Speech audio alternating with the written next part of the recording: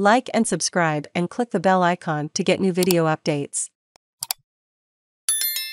New photos appear to show Russian warship Moskva before it sank. New photos and a short video clip has emerged on social media showing Russia's guided missile cruiser, the Moskva, badly damaged and on fire in the hours before the ship sank in the Black Sea on Thursday. The sinking of the Black Sea Fleet flagship was the biggest wartime loss of a naval ship in 40 years, and a huge embarrassment for Russia.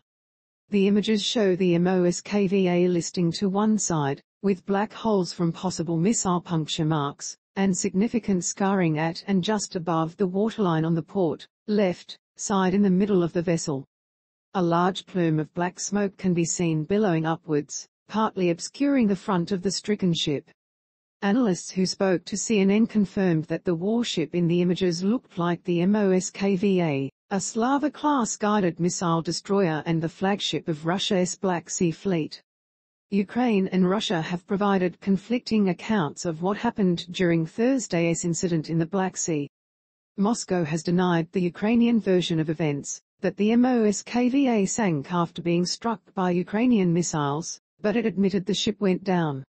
Russia has insisted the reason for the sinking was a fire, but the US on Friday confirmed Ukraine's account, with a senior defense official saying that the US believes that 2 Ukrainian Neptune missiles hit the Russian warship. Carl Schuster, a retired US Navy captain and former director of operations at the US Pacific Command's Joint Intelligence Center, told CNN on Monday that his assessment was that the missiles penetrated below the ship's bridge and detonated. Assuming the photo is not faked in some way or photoshopped, it looks like the missile hit forward, which is not unexpected, he said.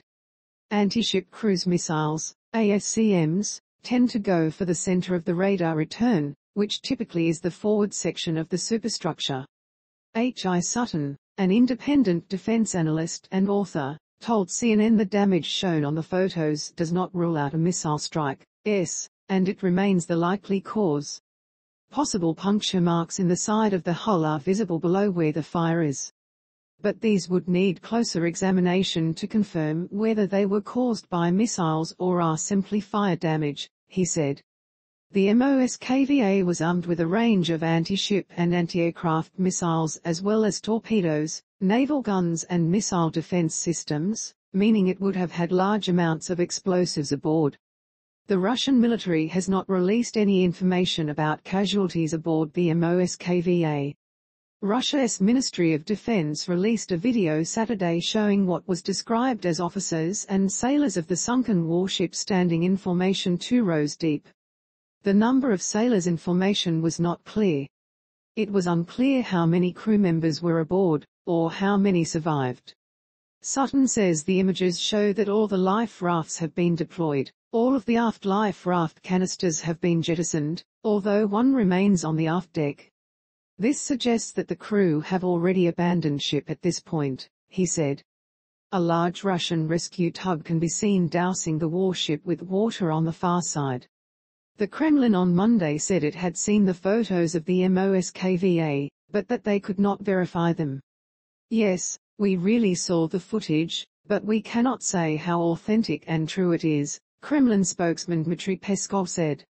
A senior U.S. defense official who said that they had also seen the photos and video of the ship burning told CNN Monday the U.S. can't independently verify those images.